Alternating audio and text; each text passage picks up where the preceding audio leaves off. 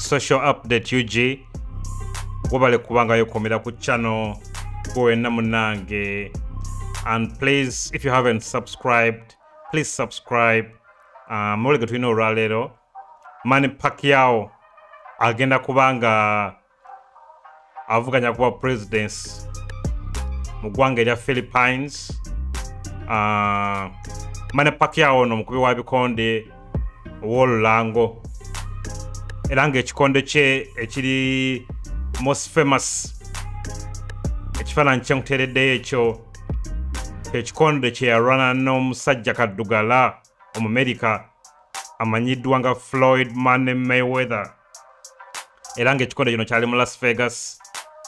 Ekikonde kino nno Money Mayweather yakiwangula naye nga bamubagamba nti no Pacquiao yabbibwa. So omusajja ono Manny Pacquiao yesimbawo ku wa senator in one of the provinces in Philippines, era nga awumudde ebikonde officially gloves aziwanise, era nga right now focusinze ku kalulu akaddako, era nga agenda kwesimbawo nga president ow'eggwanga erya Philippines, era nga international news media gabali galanze okufulumya amawulire gano. So katulabe some of the medias.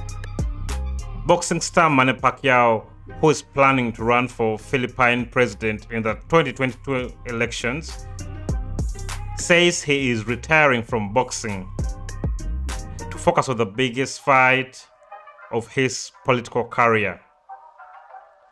Kyomukubi w'ebikonde w'olulango Manny Pacquiao ateekateeka okwesimbawo ku bukulembeze obw'ensi eya Philippine mu 2022 omwaka ogujja.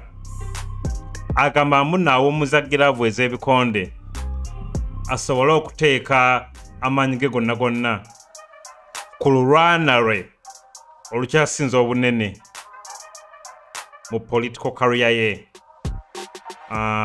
Pacquiao, a Philippine senator, nga agambyeko nti omusajja ono already yesimbawo dda era nga mu politics wa Philippines mwali. He's a current senator who has been dividing his time between politics and fighting. Made the announcement in a 14-minute video posted on his official Facebook page on Wednesday. Kino nno yakirangiridde mu katambika yakoze ku mukutu gumugattawala ogwa Facebook, era ka video kano kabadde ka dakiika 14 keyavuddeyo n'alangiriramu nti nno agenda kuba yesimbawo ku bwa president mu ggwanga lye eya Philippines. Jjukiramu nno current Philippine president amanyiddwa nga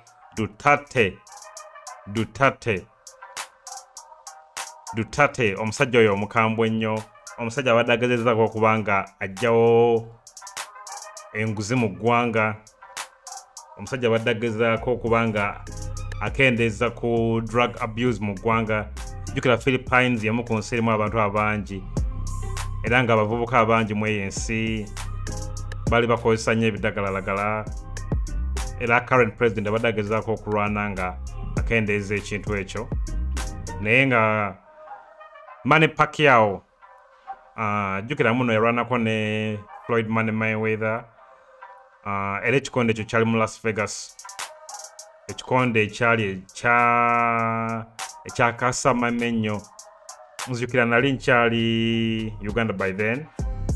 Ekikonde ekyo nakirabira mu kibanda sawa azalinga 10 ez'ekiro, bakwano bange ne bankimako bwe nali nsula, era ne tugenda mu kibanda awo ne tulaba ekikonde ekyo. Kyatandika no sawa nga 12 kubanga waliwo awo ba curtain raisers, aba Mexico, aba Venezuela, aba America nga wobimanyi paka main event where yatuuka.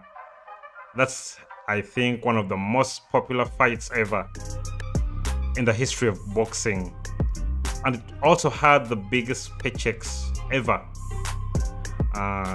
gwenno wenna munange atanaba ku subscribing. Don't forget that now we are extending to Apple Music and iTunes, Spotify, Tidal Music, and QQ Music for those of us who are in China, all those of our fans who are in China. But most importantly, don't forget to subscribe and hit the bell icon. Peace.